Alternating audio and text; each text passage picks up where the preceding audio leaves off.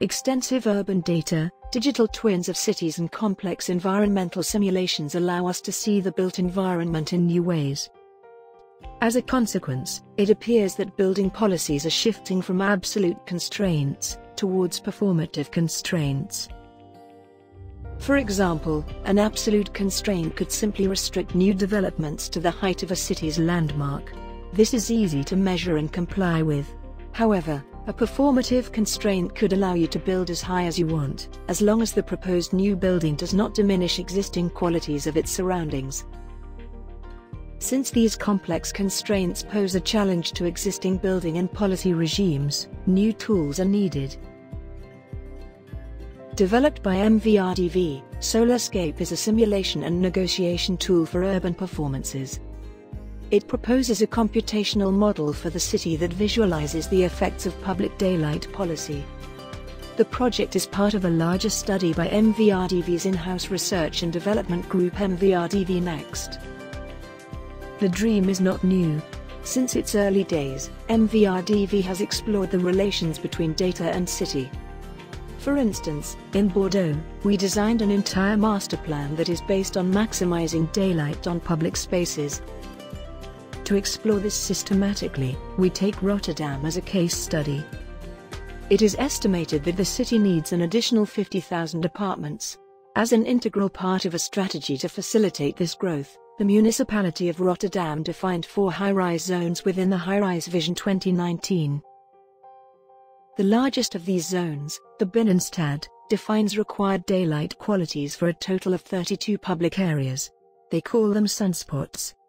And for any newly planned building development, the impact on sunlight qualities for these sunspots needs to be evaluated. The complex interplay of these sunspots can make potential development opportunities hard to read. How can we visualize and quantify the impact of such complex, yet essential regulations? Let's take one plot as an example. To spatialize the impact of these sunspot policies, we extrude the entire plot up to 200 meters and raster it in a 3-dimensional grid. And here are the sunspots defined by the municipality next to the plots.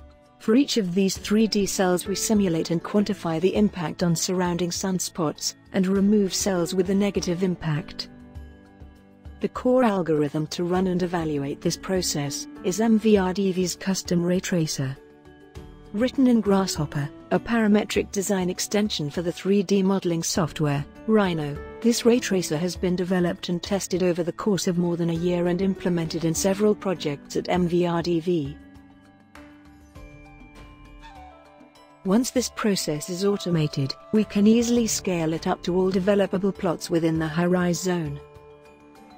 Once all 3D cells with a negative impact are removed, what is left are envelopes for development opportunities towards a city without a shadow.